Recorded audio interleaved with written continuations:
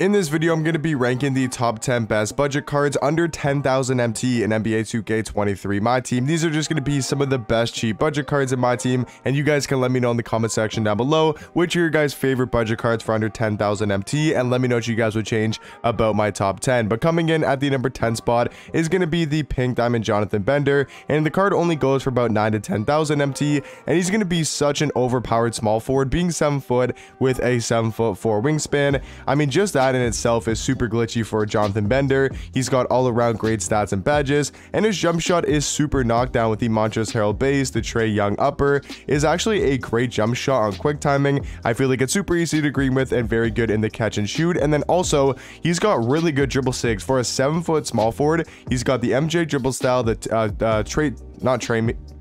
Can I speak English? The Trae Young size up, and he does have the Curry escape. Dame behind the back. He's got really good dunk packages across the board. So, I mean, this card for under 10,000 MT, I think he's going to be the 10th best budget card. Coming in at the number 9 spot is going to be the Galliopolo Harold Miner, a shooting guard, point guard, 6'5" with a 6'8" wingspan.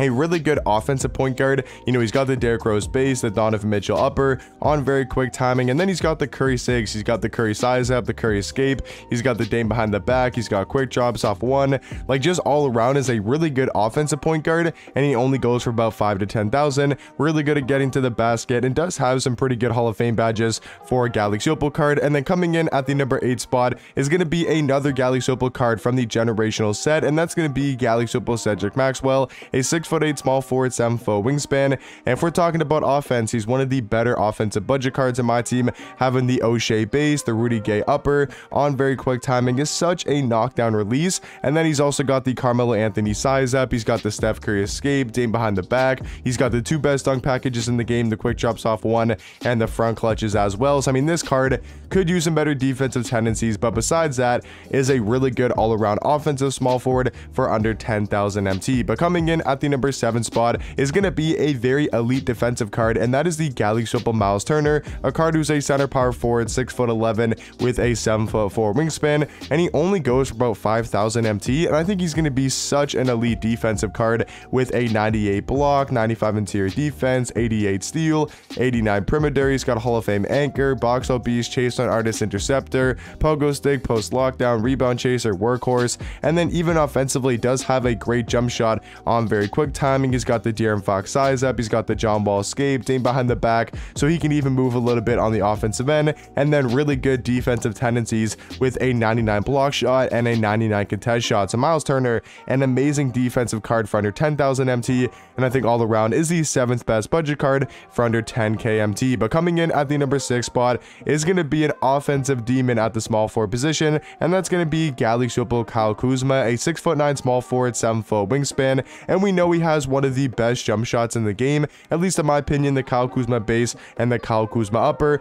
on very quick timing is number 1, super easy to time and green with, and also super fast where you can get the shot off in time before contests come. And I think it's a really good jump shot in the catch and shoot. And then he's also got really good dribble sigs with the Kyle Lowry size up, the Trae escape, Dame behind the back. He just moves really well in game for a small forward. And then you look at his stats, like, he's still a solid defender with a 92 steal, 88 block, 92 perimeter, 90 interior defense, and he's got some pretty good Hoff badges across the board, including 17 in total. But halfway into my list here, coming in at the number 5 spot is going to be the Galliopolo Luol Deng, a card that's right at the 10,000 MT mark. I think he goes for like 9 to 10,000 MT, but he's going to be worth that price tag. 6'9" and can play small forward and shooting guard, does have a 7' wingspan, and just the defense he does provide is super elite. He's got a 92 block, 98 steal, 98 perimeter, 95 interior defense. He's got tons of good Hall of Fame defensive badges, including Hall of Fame anchor, challenger, clamps, glove, interceptor, menace, off-ball pass, pick dodger, post lockdown. And then even offensively, you know, he can move a little bit. He's got the D Mitch size up, he's got the Curry escape, Dame behind the back.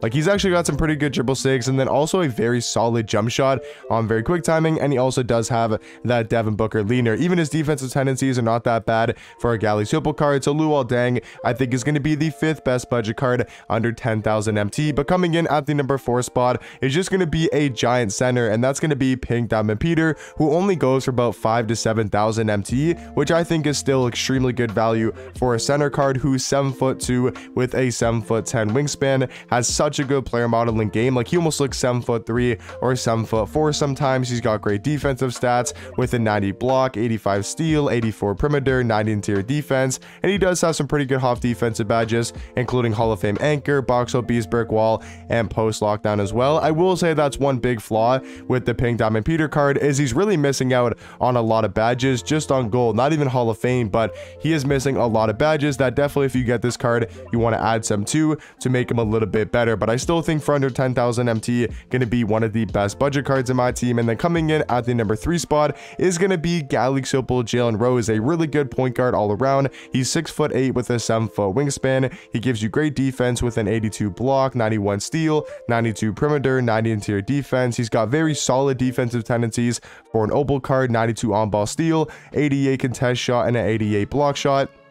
And jump shot wise, I think is where it really comes down to with Jalen Rose, because I know a lot of people don't like his release, and I know a lot of people that do love his release, myself included. I think it's a great jump shot with the Kyle Kuzma upper and the Tony Parker base on very quick timing. I think it's super easy to green with. It does sometimes get some load up animations and just some bad animations in general, but I still think it's a great jump shot. And then the one thing you can't deny is the fact that he's got such good dribble sigs with the Steve Francis size up and the Trey escape. I think that's probably the best size up and the best escape in the game. And then he's also got the quick drops off one, and he does have the front clutches as well. But at the number 2 spot, I think is going to be a point guard that's just slightly better than Jalen Rose, and that is Galaxy Opal Hudo Turkoglu. Very similar point guards. That's why I think they're number 2 and number 3. I feel like they got to be right next to each other because they're that close at the point guard spot. But Hudo Turkoglu, 6'10" with a 6'11" wingspan, so a little bit more size than Jalen Rose. And I also do think he has a better jump shot with the John Stockton base and the Trey Young upper on very quick timing. I think it's just a little bit faster of a jump shot and a lot more consistent when it comes to timing the release. And they have very similar dribble sigs. Like, Jalen Rose probably moves a little bit better in game, like he moves a little bit faster, but I mean, it's not like Hudo Turkoglu can't move. He's got the Kyle Lowry size up, the Curry escape, he's got front clutches. And the thing I like about Hudo Turkoglu is just his size at the point guard spot. He does have a really good player model. I think kind of comparing Hudo Turkoglu and Jalen Rose is Jalen Rose moves a little bit better and is the better defensive card, but then Hudo Turkoglu's got the better player model. He's taller and has a definitely better jump shot in game, but both going to be some of the best budget cards for under 10,000 MT. And then at the number 1 spot, in my opinion, the best budget card for under 10,000 MT is actually going to be the new Galaxy Opal Joakim Noah. I think he's such a good power forward center card. It doesn't really matter where you want to run him. Probably most people would run him at power forward. He's 6'11" with a 7'1" wingspan. The defense on this card is super elite, having a 96 block, 96 steal, 95 perimeter, 96 interior defense. He's got almost every single Hall of Fame defensive badge in the game, and then also does have a great jump shot with the Christian Wood base. The Scottie Pippen upper on very quick timing is a super knockdown jump shot, and then also really good dribble sigs for Joakim Noah, you know, with the Devin Booker size up, the John Wall escape, the Dame behind the back, and he also does have pretty much maxed out defensive tendencies. So in my opinion, guys, these are going to be the top 10 budget cards for under 10,000 MT. Let me know in the comment section down below what you guys would change about the list, and I'll catch you guys in the next one. Peace.